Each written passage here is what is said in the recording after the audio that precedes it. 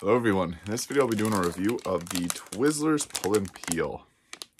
So this is a licorice that you can rip apart. It's a cherry flavor and peel it and pull it. In one of these licorice there's 100 calories, 0.5 grams of fat, 22 carbohydrates, with 12 of this being sugar and 1 gram of protein. Number one ingredient, corn syrup, wheat flour, sugar, modified palm oil, glycerol monostearate, salt, cornstarch, glycerin, natural and artificial flavors, citric acid, and color. So, this is imported by Hershey's Canada. I didn't know Twizzlers was Hershey, but the more you know. Peanut free. Let's get into it. These have an iconic smell. So, as you can see here, they got multiple little things going on there, and then you can pull it apart. It's pretty cool. So I'll rip it out there.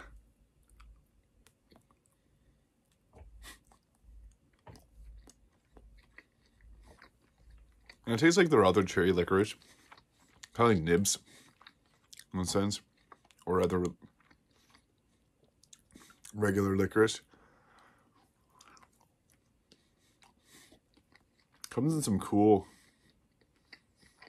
like, you can rip it apart however big you want.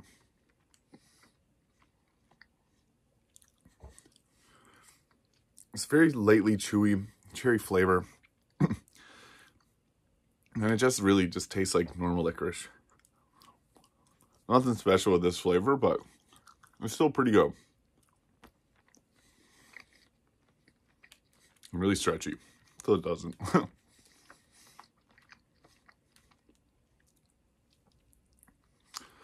And it's kind of just fun to play with. I feel like it's more so meant for kids than adults, but that's fine because you can have fun with it.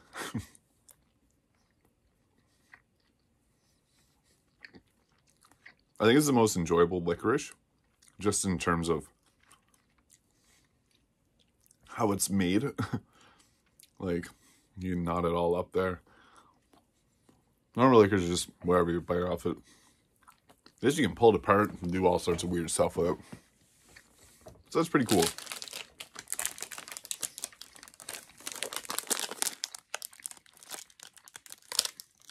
So the Twizzlers Pull and Peel I would give 7.5 to an 8 out of 10.